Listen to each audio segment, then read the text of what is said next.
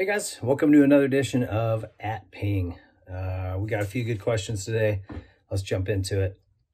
First one comes from Mike K. Ping, a fan of the new videos, and I've got a two-part question for you. One, why not drop a rider's worst round in points to keep a McAdoo scenario from happening? That's part one question. So let me answer that first of all. I don't like that idea because a big part of winning a title to me is consistency.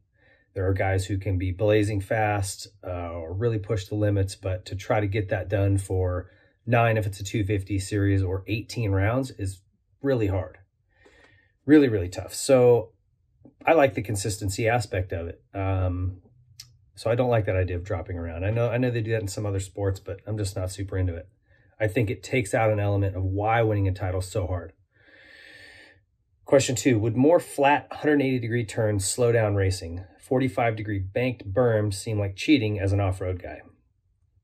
I'm not against more of those. I think that the problem is depending on the way you make the obstacles coming out of a turn, if it's a flat corner, everyone's just going to hug the inside.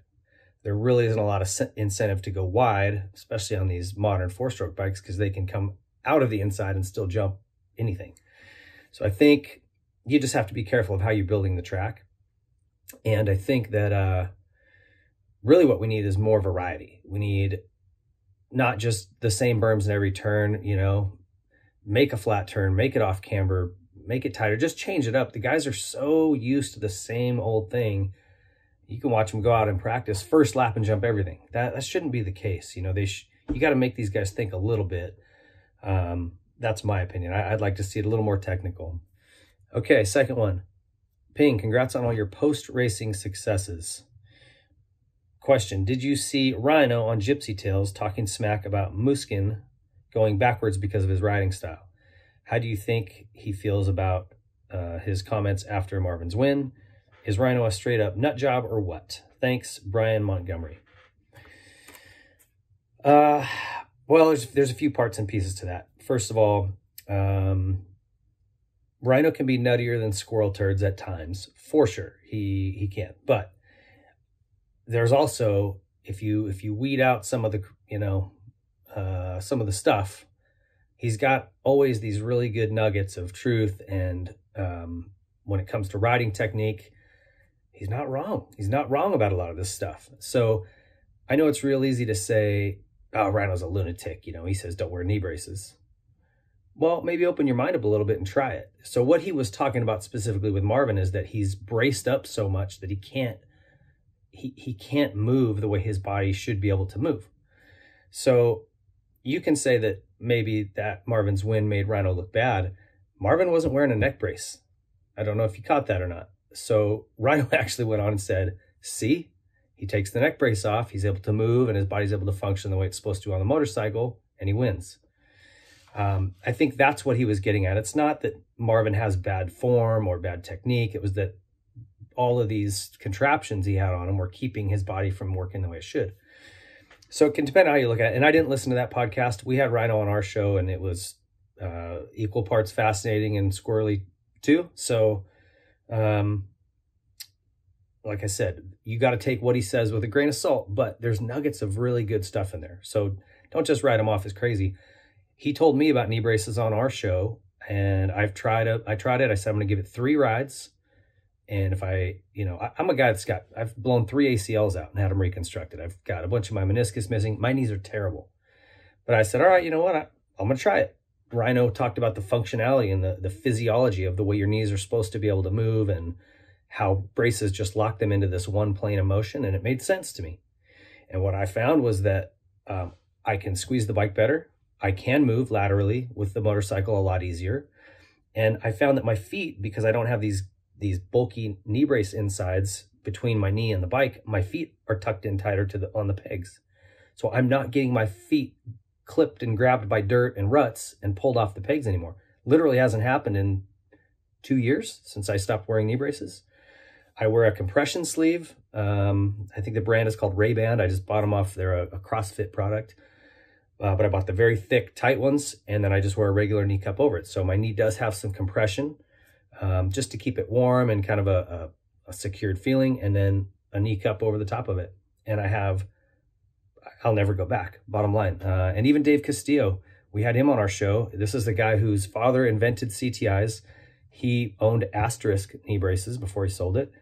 And he straight up said, a knee brace is just a glorified, expensive knee cup unless you tether the brace to the boot.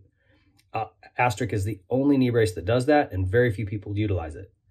But otherwise, there's no way that a brace will help you from lateral rotation.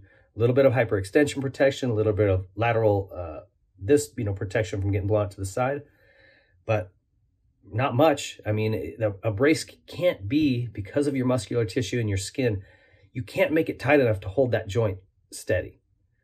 So if it gets twisted or it gets torqued, it's going to move. The brace isn't going to be able to stop it from hyperextending or from moving enough laterally to do damage to some of your ligaments. So, take it or leave it. I'm not going to beat the drum as hard as Ryno does, but I would just say open your mind up a little bit and try what he says. Give it 3 rides. And if you don't feel a difference, then go back to your braces, Last question. That was from Brian Montgomery. Thanks for the question, Brian.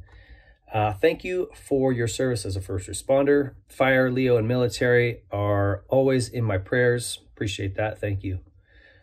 We've all seen the backlash from stick and ball sports supporting Antifa and BLM. Our teams, riders, feld, etc. being careful to avoid politics. If Supercross motocross goes there, I'm tuning out, even as a lifelong fan. McElrath and RC posted pro-Trump things. Mookie had a BLM butt patch. I got off social media 6 months ago, so I don't know what's been posted recently. Just curious what your take is. Thank you. This is from the Idaho Gun Nut. Appropriately. My recommendation to any of these companies is take a page out of the UFC's book. Okay, I don't follow UFC at all, but I've watched what they've done, and they've completely ignored politics. People are coming to these events. They're watching dirt bike races because they want to escape that stuff. I don't want to see it or hear it. It's 24/7 on the news cycles. I'm over it. Okay. And no matter what side you're on or where you land on that spectrum, I think we're all kind of just sick of it. So I'm so thankful that our sport hasn't dove into that mucky pool. Just stay out of it, man. No good can come of it. You're either way, you're going to split your fan base in half. And look, I have my issues with it, and I've posted probably more than I should on my social media.